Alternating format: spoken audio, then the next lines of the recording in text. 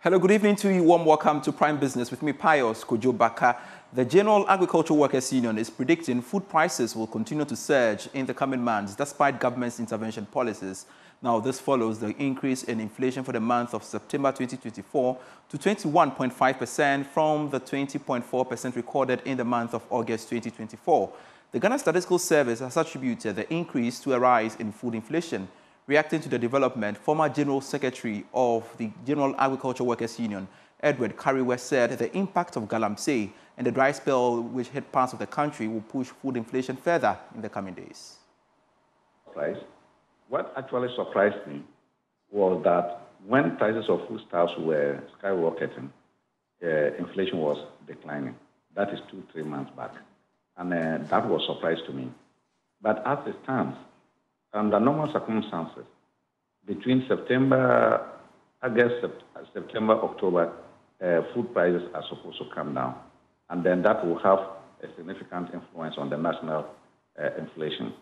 Unfortunately, if you look at the landscape of agriculture, in terms of production capabilities, you'll realize that this year, 2024, we are not going to have any significant increase in food production in the country. And if our total output is going to fall, then of course it will push inflation up. So from now until December and then into next year, particularly the early part of the year, we should expect food inflation to continue to push the national inflation up.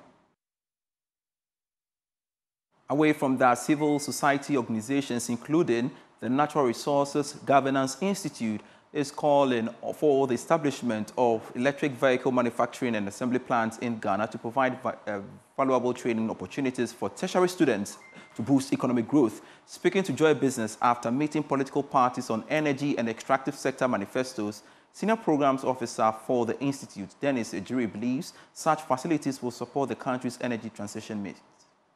The dialogue explored the roles of the petroleum sector, environment, and anti-corruption in political manifestos. It also focused on the extractive sector to promote energy security. Although the civil society organizations commended government for its efforts in attracting many global vehicle assembling companies into the country, they believe the manufacturing of electric vehicles will reduce reliance on fossil fuels. Senior Programs Officer at the Natural Resources Governance Institute, Dennis Ejiri, explains. Has courses around renewable energy, which means that they would be studying things related to electric vehicles as part of their course outline. It is important that we get these students the practical avenues to practicalize and sort of learn and improve on these academic programs, so that when they come out, they are not only theoretical students, but students who can really get into the industry and get involved in the processes. And so we think that that is really important. And so it's not enough for government to keep touting the number of car manufacturers that have been brought into the country, but to link it to clear directions where the world is going. And we think that electric vehicle is the future, whether we like it or not.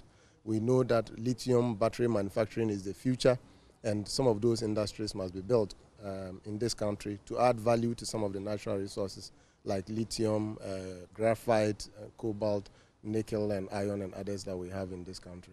Speaking on behalf of the opposition National Democratic Congress, Chairman of the Manifesto Committee on Mining, Dr. Tony Obin, emphasized the need for a proper management of electronic waste through the provision of some incentives. It's now big money to manage the electronic waste. It is big money. The old computers, the old batteries and all that. So if you create the necessary incentives, including physical incentives, make power available, people are going to produce 24/7. In fact, 24-hour economy can easily erupt from a situation where these things are collected and produced and value added. So they are no longer waste. Those so-called waste could become resources. They become input into some production cycle. The dialogue brought together representatives from key political parties to discuss their respective manifestos on how they plan to address the challenges and opportunities presented by energy transition. Coordinator for the African Continental Free Trade Area Agreement, Farid Arthur, has emphasized the importance for SMEs to take advantage of the agreement to reach other markets on the continent. He made the appeal after 12 small businesses were selected to participate in the trade forum in Rwanda in the coming weeks. Speaking to Joy Business, Mr. Arthur said many businesses are still not taking advantage of the AfTA. Time that the African Continental Free Trade Area, the Secretariat is holding the African Business Forum. And this time, the first time was held in South Africa. This second one is being held in Rwanda from the 9th to the 11th. And as part of the business forum, African businesses from 35 countries, 35 African countries, and other businesses from across the world will be meeting in Rwanda to discuss the issue of business improvements and other things. So the companies and enterprises that we have selected, mainly from the small and medium enterprises sector, are supposed to go and get the exposure on the African continent, see how other African continents are doing their thing. They're also supposed to have the opportunity to network with their counterparts and then to look for business. So the purpose of what we are doing here is to be able to build their capacity to be able to effectively participate in such forum, go there and negotiate effectively, make networking, and then also to sell Ghana, to look for business opportunities for themselves. President Akufo-Addo has encouraged private sector players to support the promotion of STEM education in Ghana. Speaking at the 150th anniversary of Kimbu Senior High Technical School, President Akufo-Addo said STEM education would benefit the private sector immensely through increased investments. Speaking at the ceremony, President Akufo-Addo stressed the need for more private-public partnership to develop STEM education across the country. He urged students to be prepared to acquire knowledge and skills beyond the traditional classroom walls. As we celebrate 150 years of Kimbu Senior High School, let us take pride in the remarkable legacy of this institution.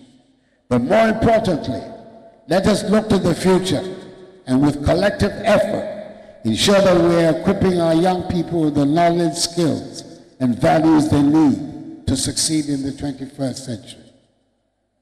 I cannot express how deeply happy and proud I am to be back at Kimbu Senior High School and witness its growth and celebrate 150 years of excellence. As I prepare for my impending retirement from office, I want to assure you that my commitment to Kimbu remains unwavering. Mistress of Kimbu Senior High Technical School, Sylvia Lechate, made a special appeal to President Akufo-Addo to adopt Kimbu Senior High Technical School as its own and make it a model school. Management is obliged to create a conducive learning community where learners are empowered for the acquisition of the requisite competencies for a successful life. For this purpose, the planning committee appropriately wove the theme for this celebration around the vision and the mission of the school, thus equipping our future leaders with the 21st century skills, the role of the stakeholders. Our students must be equipped with the 21st century skills, competencies, and values, which include critical thinking, teamwork, leadership, creativity, communication, discipline, and honesty. For his anniversary gift to the school, President Akufo-Addo presented a brand new pickup, promised a new school bus, and provided financial support to the smooth organization of the 150th anniversary and speech and prize giving day. Rana Motors has unveiled two new vehicle models called the Hyundai Mighty EX8 and the Hyundai Country New Breeze Bus.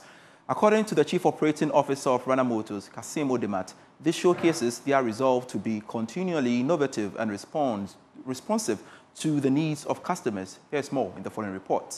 The new vehicles unveiled by Rana Motors, called Hyundai Mighty EX8 and Hyundai Country New Breeze Bus, are a combination of superior engineering, modern designs, and an enhanced load-carrying capabilities. The vehicles were designed with a focus on functionality, durability, and efficiency to cater for the needs of customers. In an interview with Joy Business, Chief Operating Officer of Rana Motors, Kasim Odemat, said the new additions reaffirm the company's resolve to be innovative and responsive to the needs of its customers. We always like to launch whatever new is coming, whatever new products are coming from Hyundai or from any brand that we represent, and we believe that the Ghanaian market always looks forward to be receiving those new models, and we believe that, as I said, those new models that we are launching, the Mighty that we are launching today, it will be something that will give a better experience to the customers.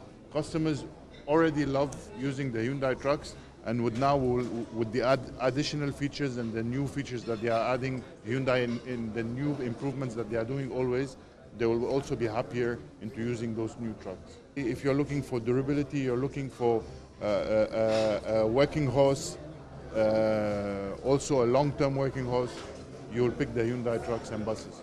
General Manager of Hyundai Motor Company, Joseph Jeong, reiterated their commitment to growing the infrastructure and transport system in the country. Our partnership with Rana Motors ensure that all Hyundai vehicles in Ghana will receive top-tier service, parts availability, and expert care, helping to minimize downtime and maximize our productivity for all our customers. In closing, Hyundai is dedicated to contributing to the ongoing development of Ghana's infrastructure and transportation sectors. Rana Motors is optimistic the Hyundai Mighty EXA truck and the Hyundai Country New Breeze will provide businesses, schools, and the general public effective transport solutions. Delta Airlines has officially operationalized its state-of-the-art Airbus A330-900 Neo on non-stop service from New York to Accra, New York JFK route today. The new aircraft will add approximately 30% more capacity between Ghana and the United States. Speaking to Joy Business at the launch of the new flight, Director of Global Communications for Delta Airlines for Europe, Middle East, Africa, and India, Ralph Alba, said its customers assured its customers of excellent passenger experience. There is more in this report.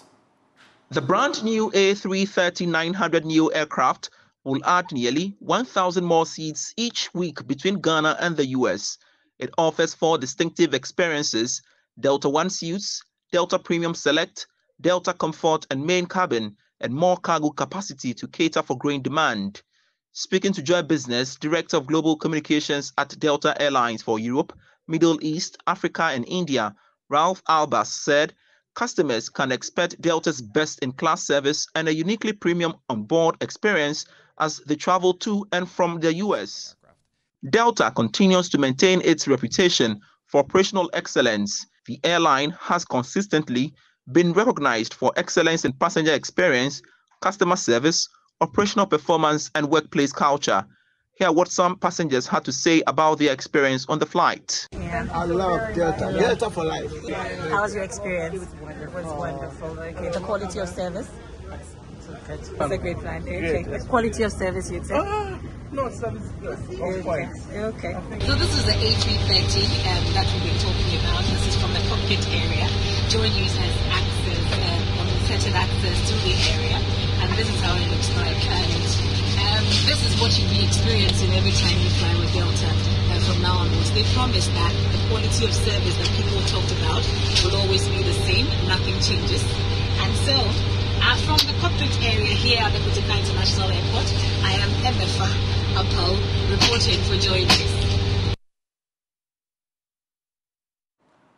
Chief Executive of Golden Coast Developers, Neil Oko, is urging Ghanaians in the diaspora to contribute to the socio-economic growth of the country by investing in Ghana. He believes that opportunities abound, especially in the real estate sector, hence the need for Ghanaians living overseas to consider the sector. He spoke to Joy Business at the groundbreaking ceremony of the Heritage 100 Tar 2 project, a contemporary smart home offering affordable luxurious apartments. Here's a report.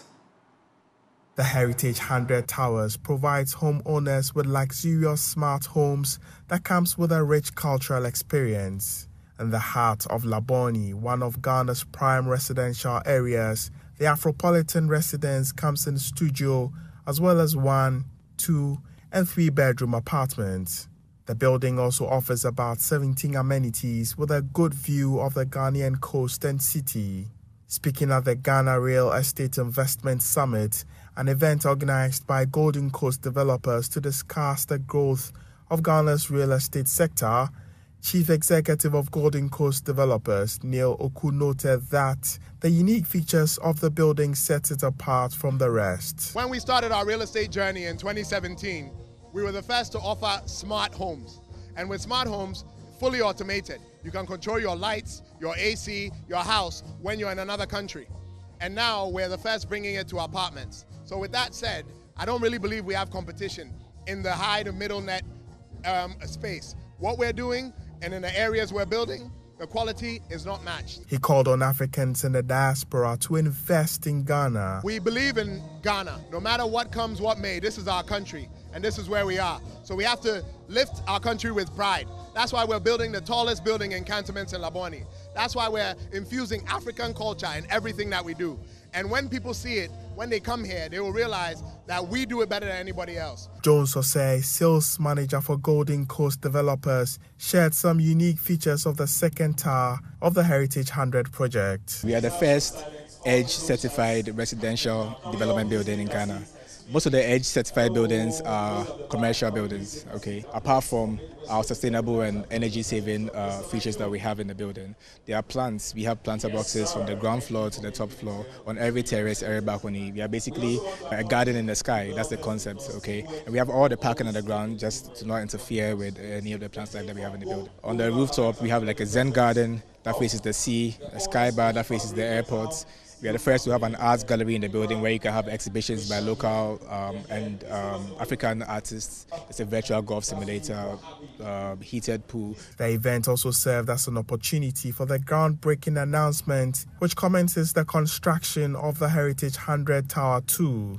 Jones shared more details on the upcoming project. We have everything from studio to 3-bedroom apartments. We have penthouses in Tower 1. In Tower 2, we are introducing duplexes and hybrid apartments. What a hybrid apartment is a convertible 2-bedroom apartment where you can divide it via a hidden door to separate it into a 1-bedroom and a studio. So this is very convenient for people who travel to Ghana a lot, where they don't have to carry their things away every time they come. They can keep their things in one part of the apartment, and the other part of the apartment is renting all year round. The event, which served as the groundbreaking for the Heritage 100 Tower 2 project, also hosted the Ghana Real Estate Investment Summit. In collaboration with their financial partners, Golden Coast Developers promised patrons competitive mortgage rates and flexible payment terms. That's it for Prime Business. I am Pius Kojo Baka. Prime Sports is next with Razak Musbao.